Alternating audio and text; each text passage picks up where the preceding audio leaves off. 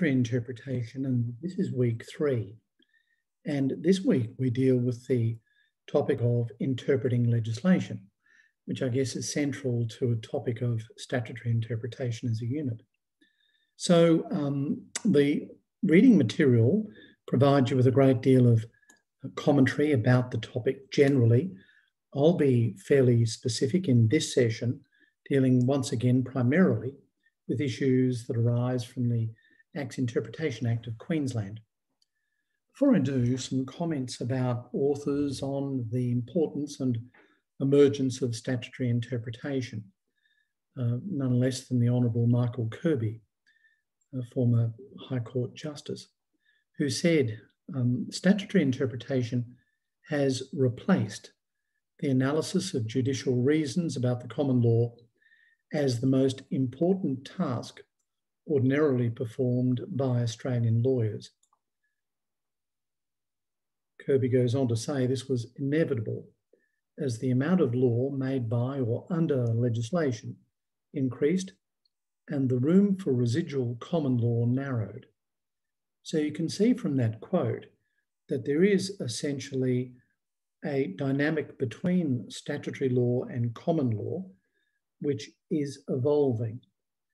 100 years ago, by far, our law was comprised of common law.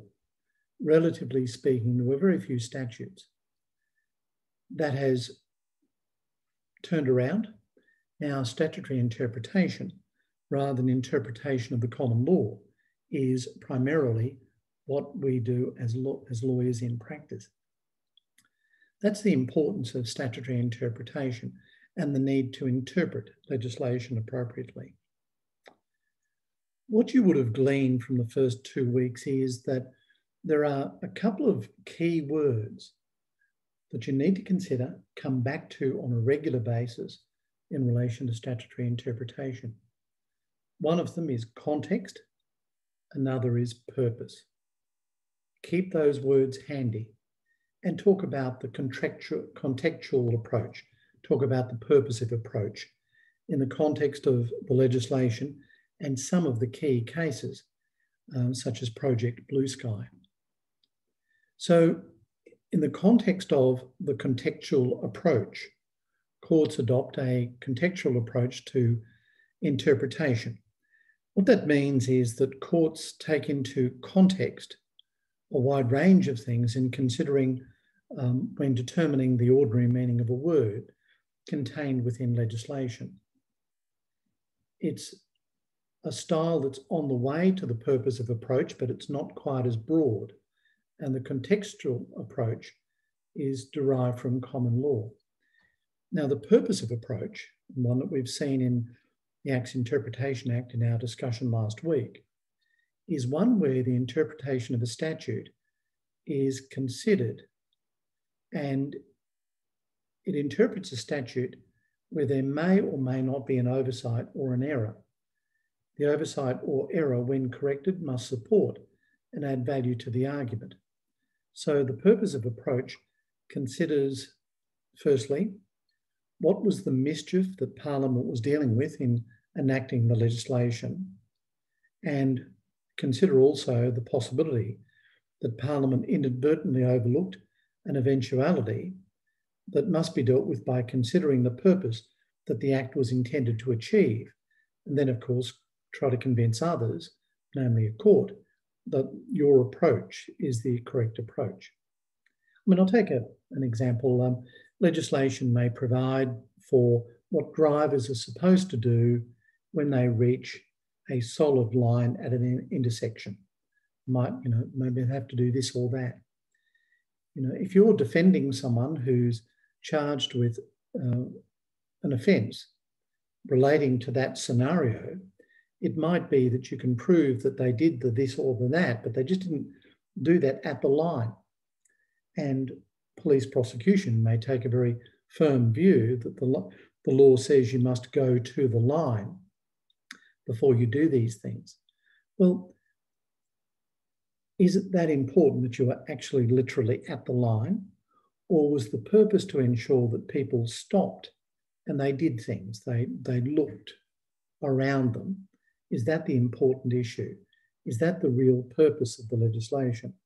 So therefore, by arguing the purpose of approach to legislation, relying upon the statutory provisions in the Acts Interpretation Act, you may be in a position to provide your client, if you're in defence, with some assistance.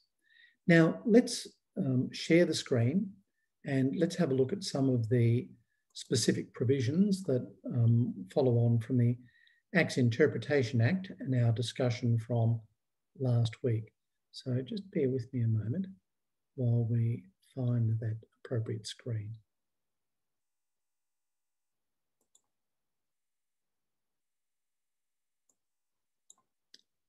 Now, the Acts Interpretation Act provides for a wide range of issues and scenarios, and continuing our discussion from last week, let's have a look at Section 22.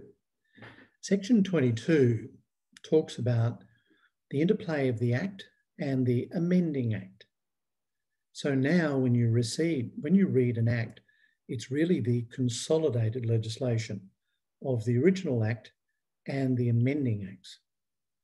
You might recall that I spoke about what it was like in the old days where we used to literally have to cut and then paste in with glue the amendments. So now the internet does all that for us. An Act and all amending Acts are to be read as one. And that's why we read all the amending pieces of legislation into the Act. Next section is Section 22A, which talks about the practical way in which provisions in an amending Act are inserted into the original Act. And you'll see in the Acts Interpretation Act plenty of examples of this. So Section 22 is in itself an example of the way in which amendments are included, because they're normally done with an A, a capitalised A, as an insertion. If we go back to the table of provisions, you'll see plenty of examples of that. 22A, B and C are all insertions. Now, when there's a deletion, we don't repeat that number or use it again. So example, Section 24 is now repealed, but 24AA and A and B and C survive. So they remain as standalone provisions. And note that where you go from A to AA, the AA precedes it. So that's what Section 22A is all about. Section 22B talks about amendments.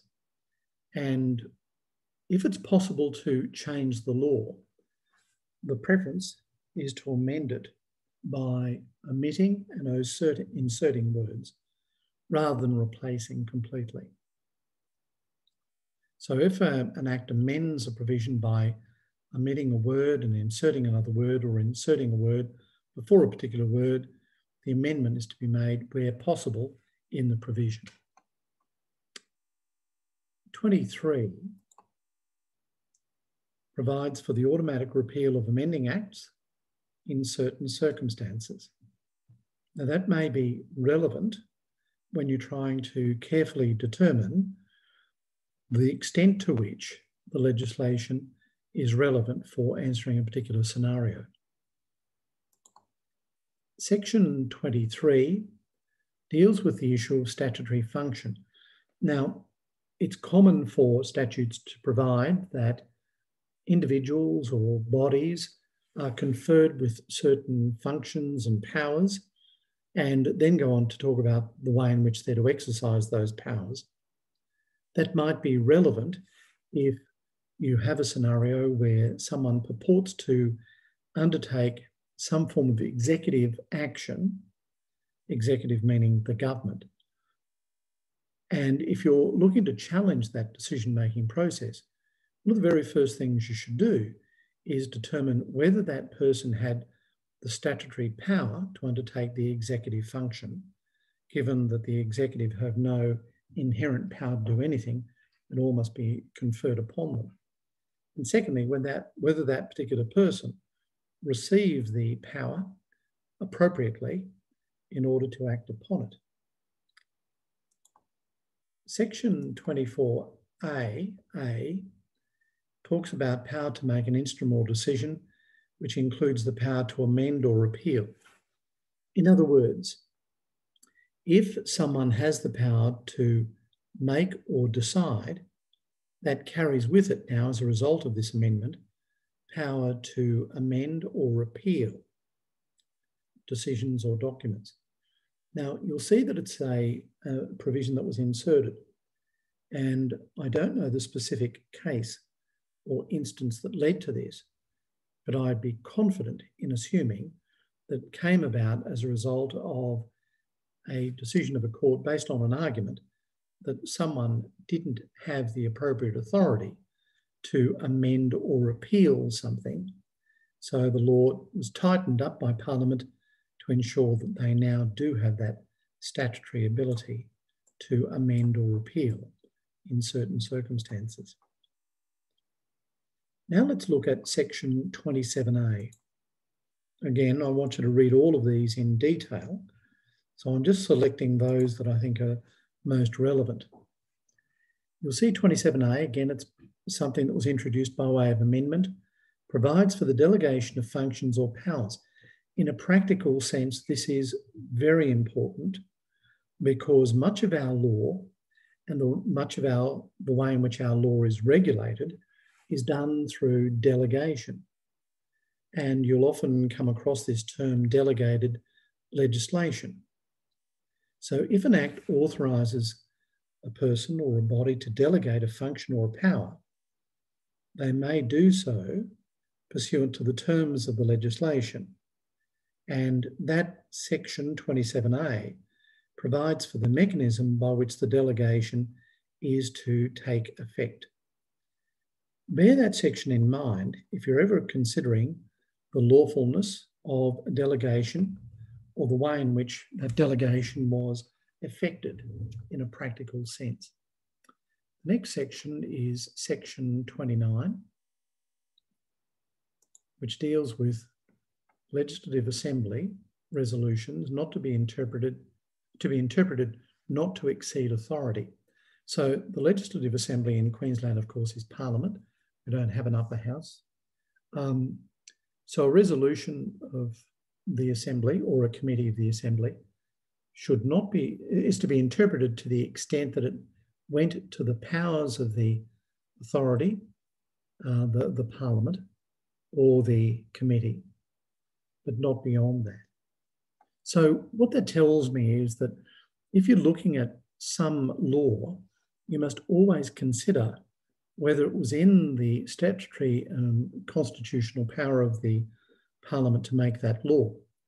You shouldn't assume that. And part of your training as lawyers and law students is to be critical and to challenge that which is presented to you. Guard against taking things at face value. In other words, just because Parliament made the law, therefore they must have had the authority to do so. Well, they probably did, but you can't assume that. Section 32A, and you can see that my bandwidth is struggling now, but section 32 is important, and then 32A. So 32 is part of this section that deals with the way in which we interpret some particular words. And section 32 says that if an act defines a word or an expression, other parts of speech or grammatical forms of the word or expression have corresponding meanings. Watch out for that when you're looking at a definition term. So, if the word take is defined, then the word taken should be regarded as having the corresponding meaning to the principal word. That might be common sense, but as you become more involved in statutory interpretation, you're looking for these sorts of issues, and you need to come back to the Acts Interpretation Act to provide answers to questions that might be going through your mind as you read these provisions. So section 32A is important because it has one of those key words, context. Definitions are to be read in context. Definitions in an applicable act, except so far as the context or subject matter otherwise indicates, or requires should apply. So again, we're looking at the way in which you must consider everything within appropriate context. Keep these sections in mind if you're wanting to include some authority for propositions that you make. Section 32AA provides that definitions generally apply to an entire act. So, but that's not always the case. Sometimes you'll find a definition that applies to a particular chapter or part or even division of an act and not necessarily apply to the entire act. So again, section 32AA applies as the general provision, but can be overridden in a particular act. Now, just I mentioned something earlier about the way in which we use AAs. Sometimes you'll see that they go above A. So if you look at section 24AA, it's introduced above section 24A. Sometimes the reverse applies. So look at section 32AA, that's included after section 32A. Just depends on where it fits most logically. Now, section 32AB talks about the way in which terms might be defined in this act and another act. And it talks about non-exhaustive as opposed to exhaustive definitions. And it talks about the Interpretation Act definition. Now, you don't need to worry about this too much right now, but as you're interpreting legislation, you will need to consider whether a definition is intended by Parliament to be exhaustive or non-exhaustive. Is it to be a complete statement or an incomplete statement? So a non-exhaustive definition is one that generally is not, that allows for something beyond, as opposed to an exhaustive definition, which is intended to be a complete statement. Catalogue this information because it's all important for you to keep and access when required. Now, section 32B deals with gender. What we seek to do in drafting is avoid the he/she situation. So one way of doing it, it's a lazy way, is just to say he or just to say she. We're relying on section 32B as meaning one gender includes the other gender. But it's a bit vague because really, are there two genders? Do we have more? Try to think of a more neutral way of drafting your material, but keep 32B in mind as a fallback position. 32C deals with numbers, and words in the singular include the plural, and words in the plural include the singular. In other words, if there's a piece of legislation that talks about an incident, let's say in the context of domestic violence, section 32C says, well, it might refer to singular, but that is regarded as being plural as well. The plural applies just as much as the singular and vice versa. Section 32CA is important because it makes the distinction between some key words. You'll see these words often in the practice of law: may and must. It talks about the permissive as opposed to the mandatory. May, meaning it just is discretionary, it's permissible. Must means it's mandatory and fixed.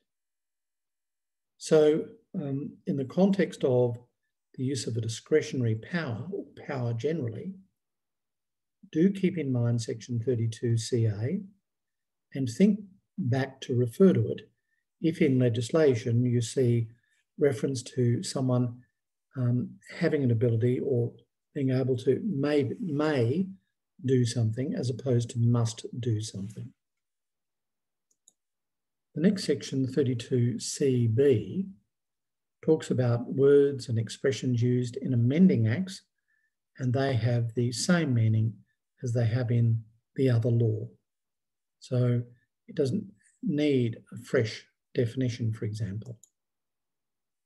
Section 32D has reference to persons generally, meaning that an act, in an act, a reference to a person generally includes a reference to a corporation as well as an individual. So a legal person can therefore include a company or a corporation. Goes on to provide some specific examples where it may refer to an individual or a corporation.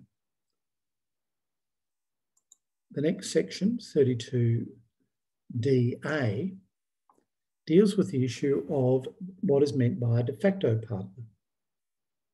Now, in the Family Law Act, in Commonwealth legislation, there is specific legislation that deals with issues around this as well, but it's a very common matter for courts to determine whether a person is a de facto partner or not. And there are a number of factors that need to be considered in that regard. That might be relevant, for example, in the context of determining whether there is a relevant relationship in a domestic violence matter under the Domestic Violence and Family Protection Act, Queensland. The next section is section 35 that I wish to draw your attention to. And section 35 is in a number of relevant parts. A reference to Queensland is to be implied in the context of referring to an officer, office or entity. Merely because it doesn't say the word Queensland doesn't mean it's not meant to be Queensland. 35A deals with a reference to person with interest in land, including a personal representative. Personal representative is usually a person who is stepping into the shoes of that person, usually in the case of an executor under a will. 32C expands on what we discussed last week in the context of what is part of an act. And here it specifically says that a heading to a chapter, part, division, subdivision, or other provision forms part of that provision to which it is a heading. This is probably not specifically needed because of other legislation that we talked about last week in the Acts Interpretation Act, but it's still nevertheless useful, and it provides for issues around how to interpret and, or, but, words that are conjunctive words that you see regularly in the context of reading and interpreting legislation. So keep that in mind when you're coming to make a decision about how to read a section and the importance of those conjunctive words in particular. 35CA talks about reference to items at the end of a provision.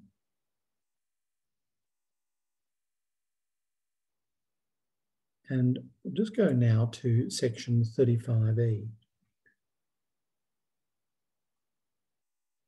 which talks about instruments made under an act. You'll see the word instrument a lot. Essentially, an instrument is a document, but it might be a contract or a deed. It might be a statutory instrument.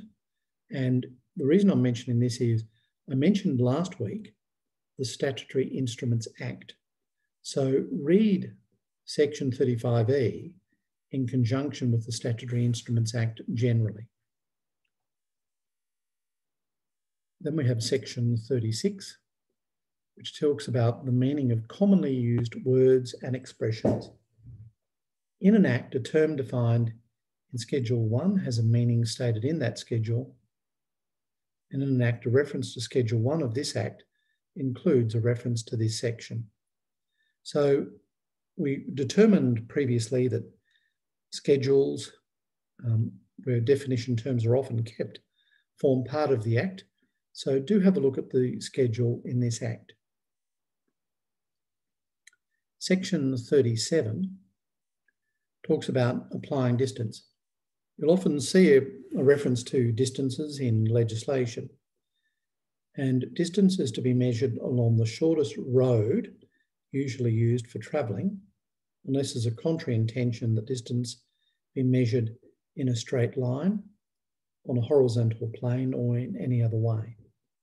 So if we talk about not, again, within a context of a definition where there's distance involved, 100 metres, that's usually by the shortest road, not as the crow flies, so to speak. Next section, reckoning of time, section 38.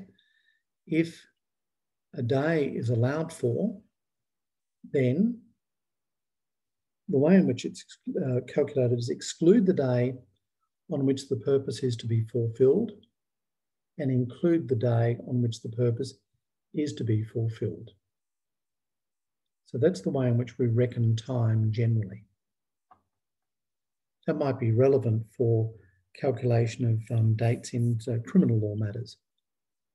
Section 38A talks about age, and for the purpose of the Act, a person is an age in years at the beginning of the person's birthday for the age. So when we talk about someone who's 17 years of age, that means the day that they become 17. Section 39 talks about the service of documents and the way in which that's affected by some of the old-fashioned ways of service, including post, but still very prevalent.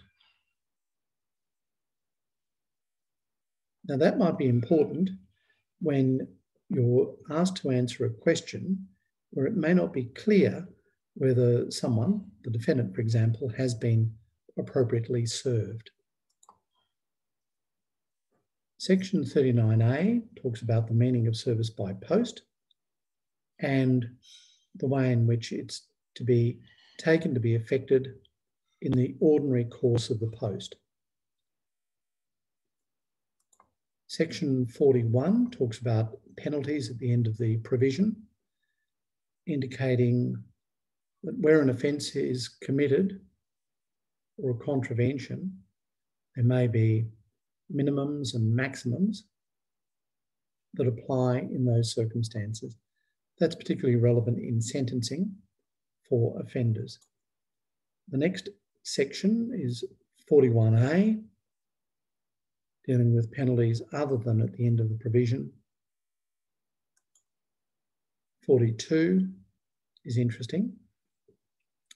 Any person may take proceedings for the imposition or enforcement of a penalty or making of a forfeiture order under an Act. We don't see many private prosecutions, but it's provided for there. 43, the apportionment of penalties may become important in certain circumstances.